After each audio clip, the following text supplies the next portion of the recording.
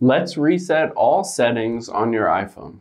Now, if you want to have a new iPhone with regards to all the settings being reset to factory default, but keeping all of your photos, messages, mail, all of that, you can walk through that step with me. So let's hop into our settings and we will tap on General and then scroll down to the bottom and you can see Transfer or Reset iPhone. I'm going to tap on that.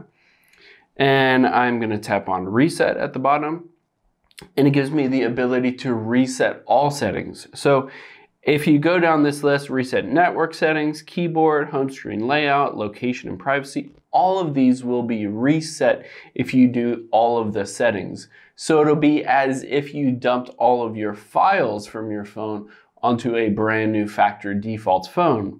So just tap Reset All Settings.